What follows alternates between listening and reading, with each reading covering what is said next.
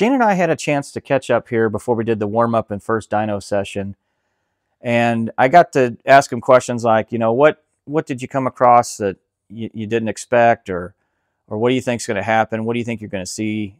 Just a number of things. He and I have been working together almost 10 years now on different things. And he, many years ago, said, let me just build you a 632. And I said, I can't do a tall deck in my car. So I've been wanting to do a big inch, short deck, big block for a long time. I bought this back during the pandemic, and we're going to do it here for 2025. So Shane, very meticulous, put it all together for me, and we're going to let this thing rip. Now, I wanted to do an intake shootout because I've never seen where a stock out of the box 2927 Super Victor was put up against a Profiler Sniper Junior on a big inch engine. I've seen some where they've done some porting on like Engine Masters or somewhere. I forget where I saw it, but they'd already had some work done. I wanted to see what it looked like out of the box. Shane knew that I wasn't going to see what I wanted to see out of the box, but for the purposes of a potential shootout there between the intakes, I didn't want him to touch it. So here we go. We're going to make some dyno poles, and we're going to see what happens.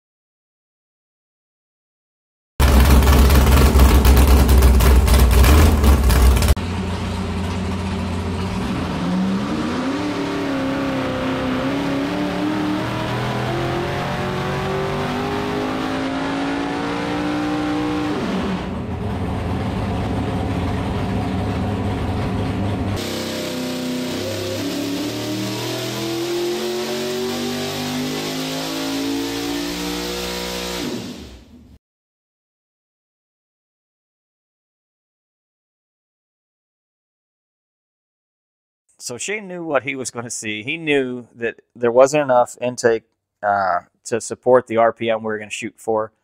I was shooting for in the 7s because that's what this cam is supposed to make. The cam's, what, 780 lift on the intake side, 273, 281 duration at 50. So it's a pretty good size deal. And Straub and I, we were looking for 72, 7400 RPM, plus or minus. And we just didn't get there in this session with the out-of-the-box Super Victor. Now, we have about one more week where Shane can keep this before I have to have it back to get it in the car for Mega Week. And he is going to go ahead and port my Super Victor intake, and he's just going to do it where he can fit it in, and he knows that he can't do everything he wants to do. There's just not enough time. So he's going to go ahead and give it his best shot with what time he's got available, and let's see how the car picks up, or let's see if it hurts it.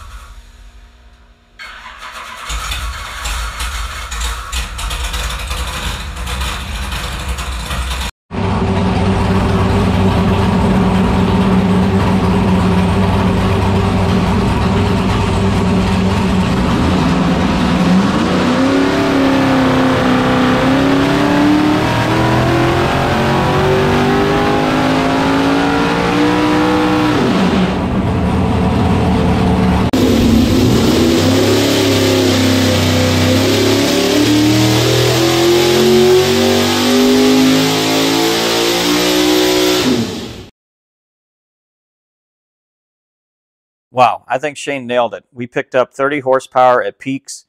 It's actually 40 horsepower at 7100 that I'm seeing. It picked up low, mid, high. It helped everywhere.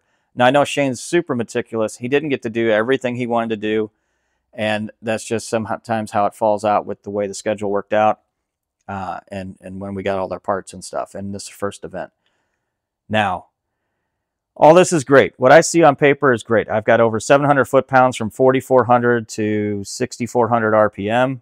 And really, what matters is what it's going to do in the car. I need to run in the 850s this year in 2025.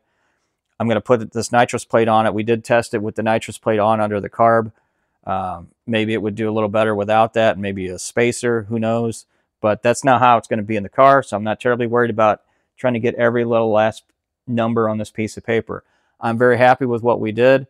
I think it sounds great. The fact it doesn't have any leaks and we didn't blow out any seals.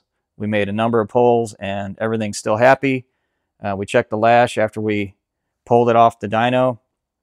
And now let the fun begin. Events are coming, so stay tuned for that. Let's see what this car does with this big inch bad boy 555. Thanks for watching.